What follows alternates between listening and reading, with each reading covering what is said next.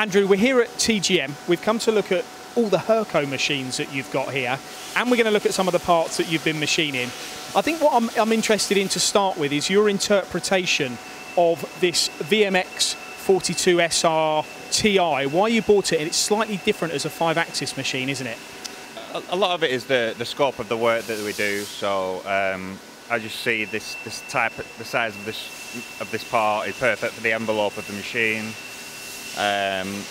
It's capable of what on one side we can do the first op of it, and then use the 5-axis envelope so that we can machine the op 2 and the op 3. Now this part is done as a billet prep.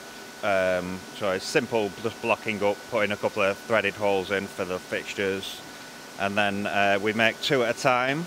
So 2, so we make one of one hand, one of the other.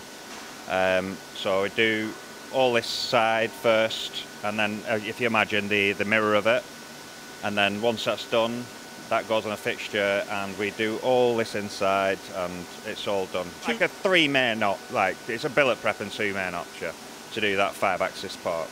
You've got other 5-axis machines here in the machine shop, but this, as I said already, is a slightly different style of machine in the fact that it looks very much like a kind of 3-4-axis machine with the 5-axis capability.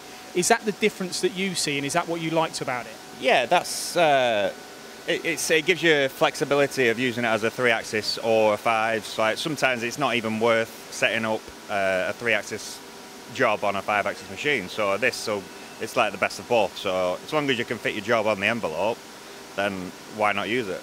You know. This table in here, this is the C-axis, correct? Yes. You've got a fixture plate on top of there, have you? Is that just to give you extra height on your component? It's a matrix plate so that we can locate the parts in a specific place every time. So it's good for repeatability and setup times. So you need the height to raise it up, and then you need your pillars to raise it up because of the head.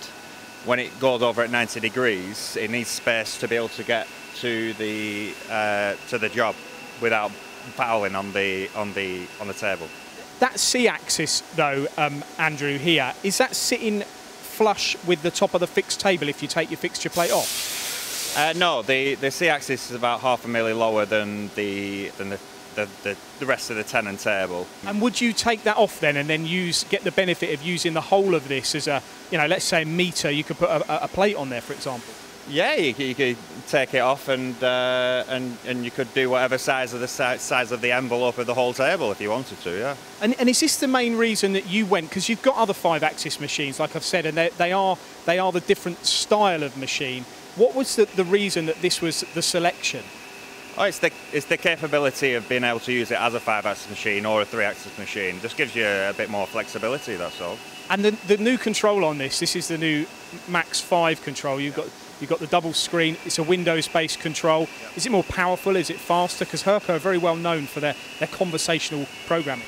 Yeah, as far as conversational, it's evolved over the years, and the whole touchscreen and the things that you can do with that you can't do with the old WinMax capability. And even if you've got the old control, the programs still fit perfectly into here? As long as it's not got the 5-axis element to it, because I think that is a new it's a different setup, because each 5-axis machine has a different instructions from the post. So you would need a post, or you would program it conversationally. What about Hurco in general for you here? It's a wash with Hurco machines. Everything from the smaller machines up to the DCX. That was the first in Europe, I believe, wasn't it? Yeah. We're the first in Europe, that DCX. Yeah. So tell us about the Hurco and why there is so many of their machines here. How are they seen by your business compared to the other machines that you've got? Well, we do a lot of small batch work, so to be able to program conversationally or NC, it'll take either, it doesn't really matter, but to program conversationally or make any tooling, which we do a lot of, they are the perfect machine for it, because it's so easy. You can knock up a program to do some kind of blocking up or put some holes in, or you can do it in literally 5 minutes, whereas NC it might take you a bit longer and then you've got to post it down. And it's a good advert for seeing that Hurco machines last the journey? Because you've got some older machines here as well, haven't you? Yeah. Some of them. I mean, I've been here for like 19 years, and none of the original ones are here. They've gone. Yeah, the older ones there, they'd say they're about 15 years old, and they're still absolutely solid. Still hitting tolerances and machining every day? Yeah, absolutely. By looking at some of the work you do as well, it's not the easiest. I mean, some of the parts are I mean, as an engineer, they really are beautiful, aren't they? Some of the parts you're making. Yeah, it makes some stunning parts. Yeah. And if you do ever have a concern or an issue, Hurco get out straight away, do they, to sort any problems out? I know they're well equipped with service engineers.